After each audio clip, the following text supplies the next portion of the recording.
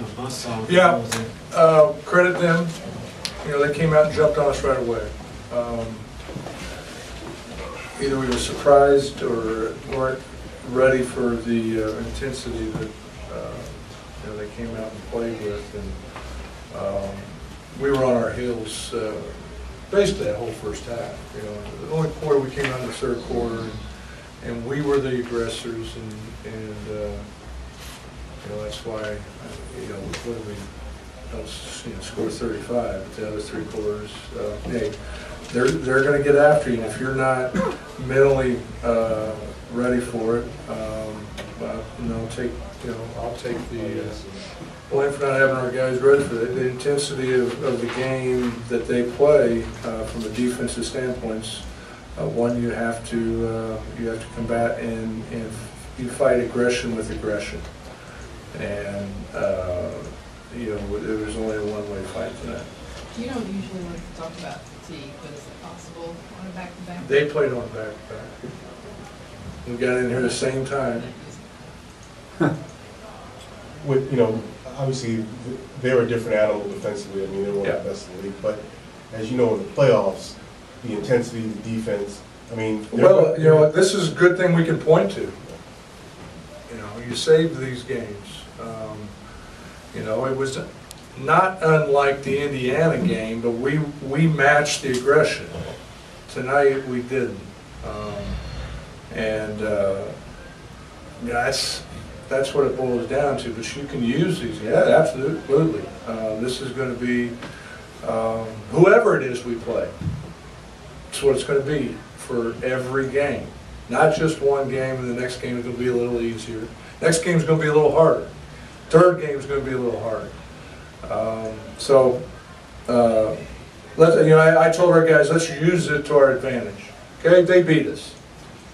You know, they beat us. Take your hats off to them. They came in here and punched us, and they won. But let's learn from it. All right, let's learn. All right, we got a big game coming up on Wednesday. Let's use what we learned from this game and put it forth in towards that game. And you can do that. You know, we got to put this game behind us. You know, call it whatever you want in your minds. You know, but I don't believe in that. You know, where everybody's tired at this time, and mentally you can't fall into that. Do you think some of the missed shots early had a lot of easy ones? Yeah, you know, just kind of. Yeah, you know, you kind of, and then when they're making shots on top of it, you know, we got a little tight. No question about that.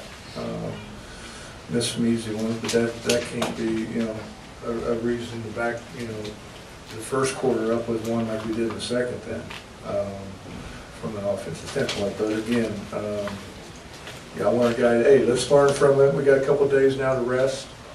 You know, get our bodies, you know, some rest and heal some bruises a little bit, and don't play till Wednesday, and learn what happened tonight. Let's put it forth in that game. You guys have adjusted pretty well without Nene, but against that Bulls front court, was this a game where particularly? Well, it's just you know, Nene gives us another facilitator, and against a team like this, you need another one.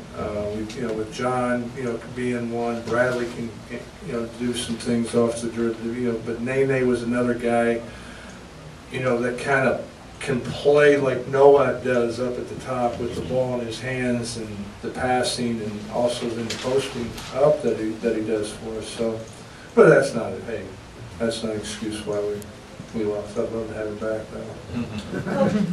You talk about edge. You guys have pretty much been able to have your way with the Bulls this season.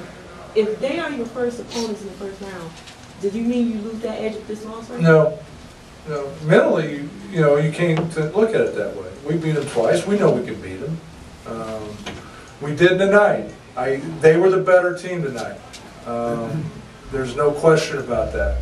And I don't think so. I think you can gain a lot from this. You know, sometimes you can gain some things from losing a game like this, and that's what I want our guys to do. Thanks,